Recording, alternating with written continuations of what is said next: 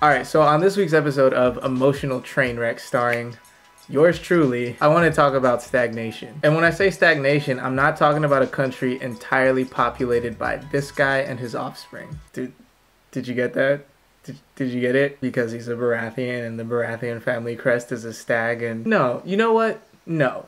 I am not explaining this to the uninitiated. If you don't know what I'm talking about, first of all, grow up. Alright? And then go watch Game of Thrones like the rest of the world. What? You think you're better than everyone because you don't need to escape to a fantasy world just to make sense of your own reality?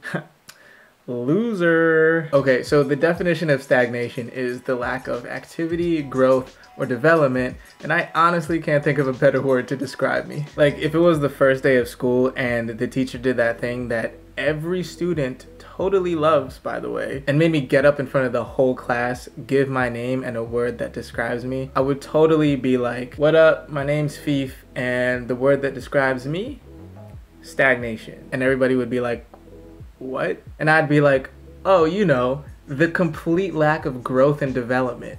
Yeah, that's me. And then I'd laugh myself to tears while everybody added me to their do not talk to list. But the thing is that in the past, that lack of growth came because I wasn't putting in any effort. I was just chilling, thinking everything was sweet and expecting to get better at things by merely existing. So now, looking back, that lack of growth and development feels warranted. But these days, I've been trying to change all that and put in some effort, at least to the best of my ability. So for example, I've been trying to teach myself how to play basketball. And for that first month, it definitely felt like I was improving a lot. But in the last 3 months, I feel like I've plateaued. And I play at least 3 times a week. Some weeks I play literally every day, and I'm still just stuck on that plateau. And so that begs the question, how do I deal with this stagnation? And what I've been doing to cope is really straightforward. I've just been making little adjustments. So quick analogy, let's say you're walking down a path and then you suddenly hit a roadblock. Now, in order to get around this roadblock so that you can keep moving on that path, you're gonna need to change direction. And basically that's the equivalent of making an adjustment. Just changing directions. And so that's what I've been doing. I've been throwing up straight bricks, so I changed my shot form. I was dribbling the ball off my foot, so I tried different dribbling techniques. I changed up the drills I was running. I watched different YouTube tutorials, etc. And yet all these little adjustments that I was making just kept leading me to other roadblocks. And I still haven't been able to move forward on that path despite my attempting to change directions over and over again. I've been stagnated. And so in the past, this is where 5-year-old temper tantrum Fief would make an appearance, cry himself into an early nap, and then just quit on everything because what's the point? And don't get me wrong, I've been throwing tantrums. I've pretty much been in a constant state of anger for the past 3 months. That's my secret, Cat. I'm always angry. The only difference this time is that I didn't quit on everything like I usually do. And that's not to say that I didn't take extended breaks at times with the intent to quit on everything, because I definitely did. But one of the thoughts that made me get back on the grind was remembering just how long it took me to get to where I am now and how much that process sucked. Dude, that first workout after 6 months of eating nothing but fast food and playing way too much Super Smash Bros. Is probably one of life's worst experiences. Careful, Fief, your privilege is showing. Shut up, dude. I wouldn't wish that on my worst enemy, okay? Oh, it's awful. I mean, those first 2 minutes of unbounded ignorance when you think to yourself, oh, you know what? This isn't so bad. Why don't I do this more often? Followed by 10 minutes of trying to convince yourself that you're running, when in reality you're much closer to speed walking, yet somehow looking more ridiculous than a speed walker, only for this process to end with you doubled over behind the park dumpster, trying not to simultaneously throw up and pass out at the same time while the group of moms who are playing with their children on the playground look down on you and ask if you're okay. You know, that experience? Or was that just me? Anyway, the point is that I don't want to have to go through that again. And even though in the past I've had that exact thought of I don't want to have to go through that again, and have still been like, yeah, whatever, and quit on everything knowing that I'd have to restart this process all over again at some point. For some reason, this time, it got me back up on the horse. Who knows? Maybe it was because I've restarted this process so many times and I don't want to have to do it again. Also, we're talking about basketball / exercise here. I told you, I love sports. Soccer will always be my first love, but basketball is quickly becoming a very close second. But if this was trigonometry, I would have already told my teacher like Arya told the God of Death in Game of Thrones. What do we say? Trigonometry.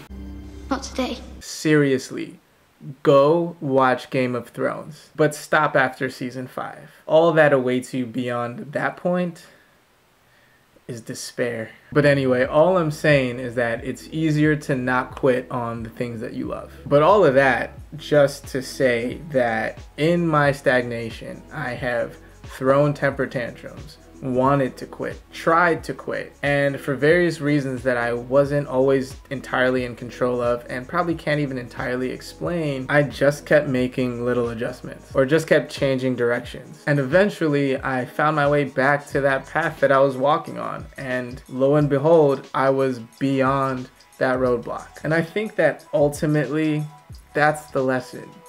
Keep moving. It won't always be forward, and it may even be backward, but the possibilities are endless as long as you keep moving. Whereas if you do what I've been doing my whole life and you just quit once you hit that roadblock, there's really only one possibility after that.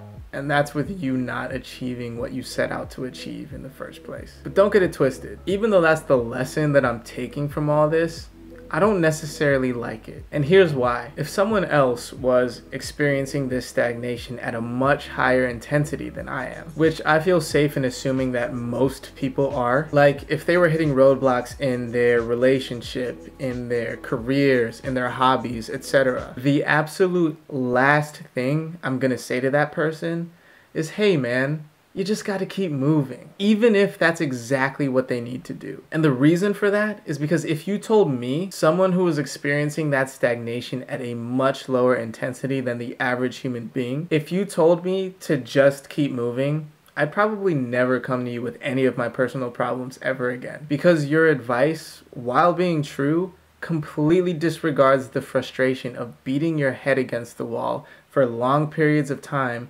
trying to achieve something and getting absolutely nowhere. At that point, I believe it makes sense to want to quit. I empathize deeply with people who want to quit because I have been quitting my entire life, and it is truly the option that makes the most emotional sense in those situations. In my last video, I talked about social interaction and how I've spent the better part of a decade trying to get comfortable with interacting with people again, and how I've just continuously failed at that, and then how that has made me want to quit interacting with people altogether. And I believe that the feeling of wanting to quit is completely valid, and it shouldn't be overlooked or disparaged. Popular media perpetuates the message that quitting is easy, and I couldn't disagree with that notion more. Between the two options of keep moving and give up, quitting may be the easier of those options, but that does not make it easy. In many cases, the person that is quitting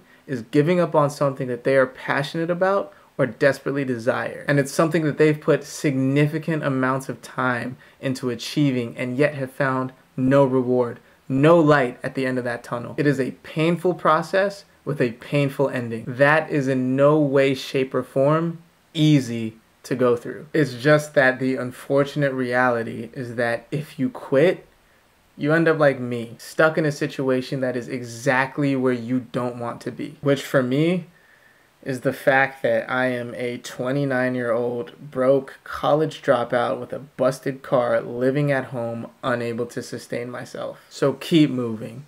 As frustrating as it is, keep moving. Whatever direction, however minuscule the step, just keep moving. And I make this video now with empathy for my future self because I know that next week something is going to happen that is again going to make me want to quit on everything. It's been that way for 10 years, and it would be naive to think that that's going to stop just because I made this video now. So I'm talking to you right now, future Fief. If you're watching this video, My current answer to stagnation: just keep moving. Rage if you need to, but keep it pushing. See, like I said at the beginning, pretty straightforward. Complex problem, simple solution. But also way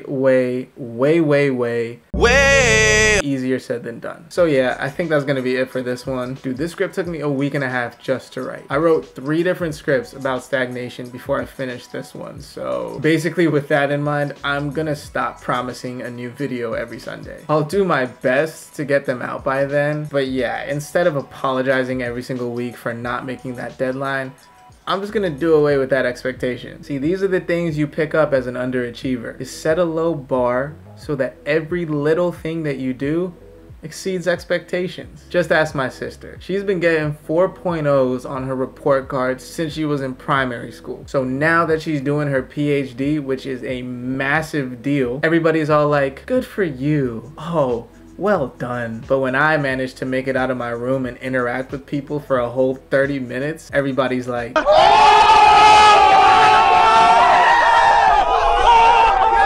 so yeah, new videos when I can, but I'm still gonna try and post them on Sundays. And unless I'm on an extended vacation or something, I'm gonna try not to go 2 weeks without posting. So I'll at least try to set that expectation for myself. Basically, at least 2 videos a month, but hopefully more. Also on that note, I know I've been saying that I wanna get to bigger, more important topics outside of my deteriorating mental state, but I'm also gonna stop saying that as well. This has basically become a video diary, and it's probably gonna stay that way for the foreseeable future. Like I said, every week brings new situations that make me want to revert to all of my bad habits, and making these videos about those situations helps me to not do that. It's basically therapy for me. So with that in mind, I will finally just admit to myself and to you that addressing my weak mental state is basically what these videos are going to be about. And so I invite you to watch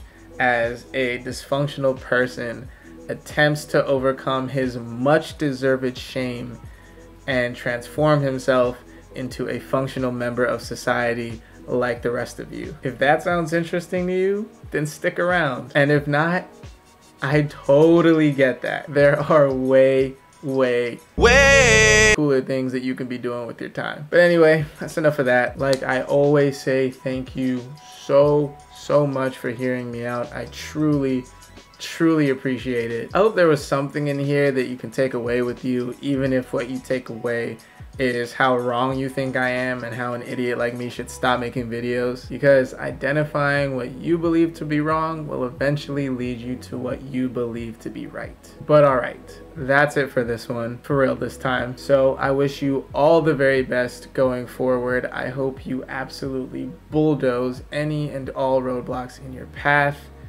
Take care of yourself, and I will see you in the next one.